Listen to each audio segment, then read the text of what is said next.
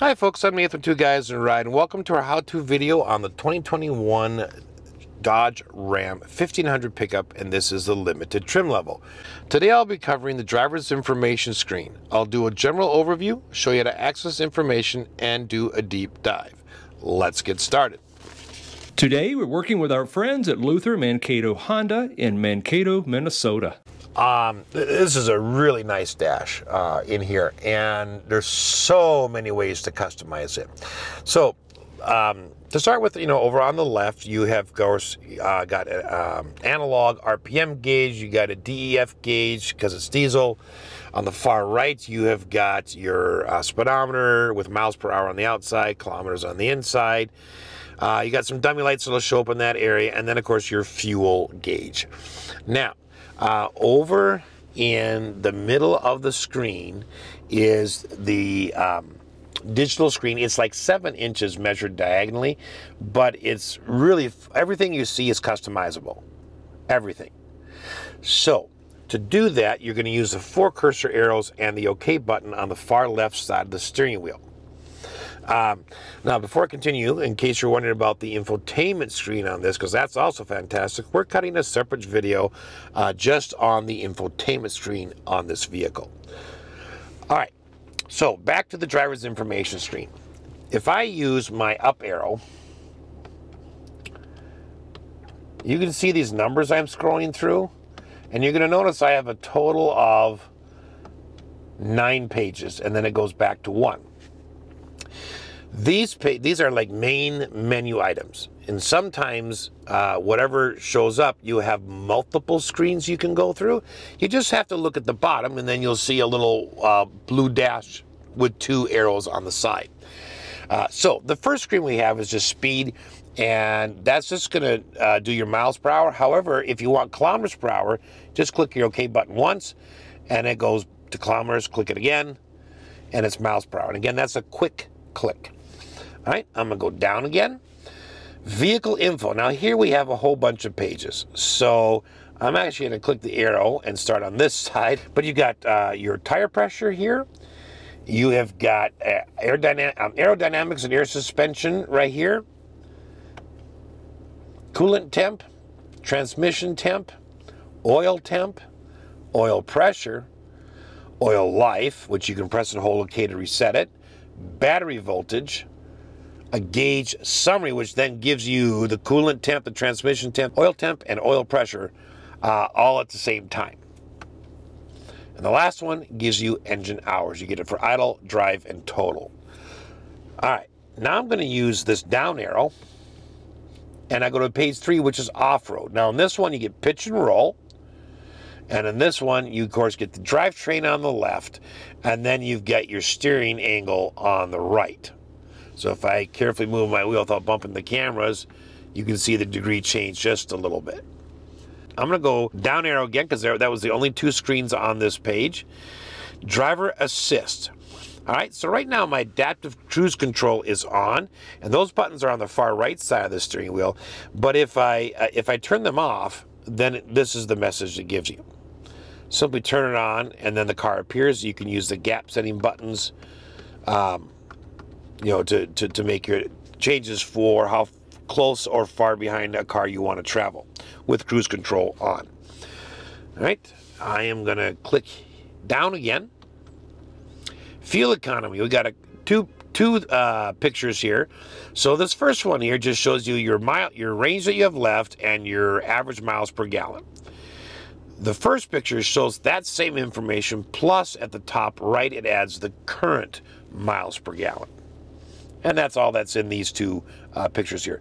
So on to number 6, trip info. You've got trip A, trip B. You can press and hold OK on those screens to reset either one of them. I'm going to go down again. Audio. Now, to control the audio, you're going to use the typical Dodge, Jeep, Chrysler controls on the back side of the steering wheel. So on each side of the steering wheel, you have got 3 buttons.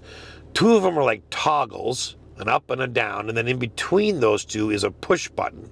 So To change sources, you're going to use the button on the far right-hand side of the steering wheel. And you can see I can toggle between FM, Sirius XM, Bluetooth, of course, and then AM. And if I had Apple CarPlay running, that would be one of my choices. Now, you want to change the volume, you use the up and down buttons on the back of the right side of the steering wheel.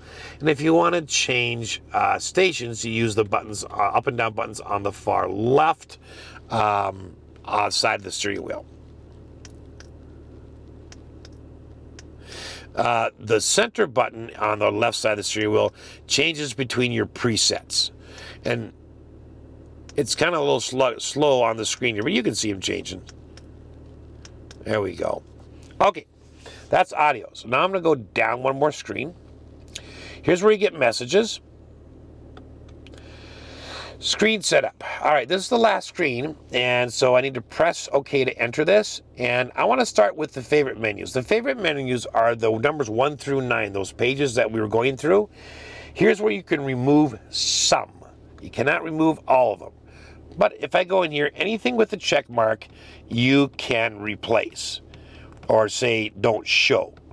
So basically, I could choose to turn off off-road, driver assist, fuel economy, trip info, audio, and I think that's about it. So if you want to see what that looks like, I go back to the left here, back to the left again, and now you see I only have 4 screens.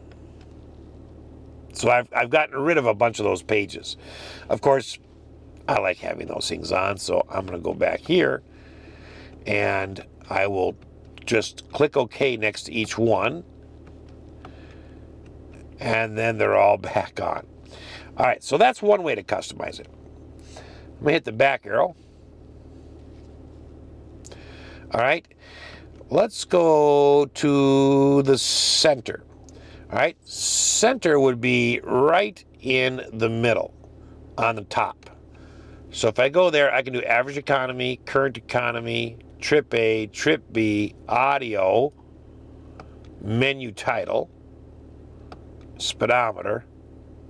So you can, that's kind of nice, you can put your digital speedometer right up there. Or you can select nothing. Okay, so I'm actually going to leave audio right there because I like seeing that all the time. And I just click OK. All right, now I'm going to go down one, and I have the upper left where the compass is. Now, on the far right, you've also got an outdoor temperature. Both those windows have the same options. So compass, outside temp, time, range to empty, average econ, current econ, trip A, trip B, oil pressure, oil temp, battery voltage. Ooh, nice gauge right there. Transmission temperature, coolant temperature, oil life, or none. So I'm going to say, okay, I'm going to go back up to these gauges here. And I'm going to say, let's put oil pressure on that one. And then I'm going to go to the upper right, and I'm going to do the same thing. So over there, I selected oil pressure. So on this one, I'm going to do oil temperature. All right. Now I'm going to go to the lower left. The lower left is where you see the battery gauge currently. So I'm going to leave that as the battery gauge, okay? And I'm just going to press the back arrow to exit. I'm going to go to the lower right where you see oil pressure right now. And I'm going to actually change that. Let's see. To coolant temp. Okay, so now I've got all 4 windows showing a different type of gauge. So I mean that, and then you can customize into any of those other things in the list as well. Okay, you can always go and say I want to just to go back to defaults. You just click OK, hit restore, and everything goes back to where it was. Now, when it says left side and right side, it's referring to these bars where it says like 184 on the right shows you a gear symbol on the left. Now you can customize those. So let's start with the left side. And you do get the same choices for each side. So I can have the menu icon, nothing, range to empty, average econ, oil temperature, transmission temperature, coolant temperature, oil life, or again back to menu icon. And then if I go over here to the right side, I have the same options. So, I mean, it's just so customizable. It's really, really nice. All right, I'm going to leave this one on range to empty. Got a couple more on here. So if I go to current gear, right now, I'll press OK first. And you notice that I have it selected as off. So if I take the transmission and I switch it to drive, okay, that's what you see. However, if I turn on current gear view, okay, now I go to drive, and you see I'm in first gear. So you got drive and the number 1, and it will show you the gears as you shift through. That's the difference there. Okay. Down below that, you've got the odometer. You have 2 options for your odometer. You can have it with no decimals, or you can have it with 1 decimal. Okay. So we'll leave that one there, and then we're back to our favorites. So that's the driver's information screen. Super customizable, extremely nice. I really, really like how they've laid that out. Don't forget, we've got another video on the infotainment screen on the 2021 Dodge Ram 1500 in the limited trim level. So if you want to see that, check that out as well. Hope this has been helpful. Thanks for watching.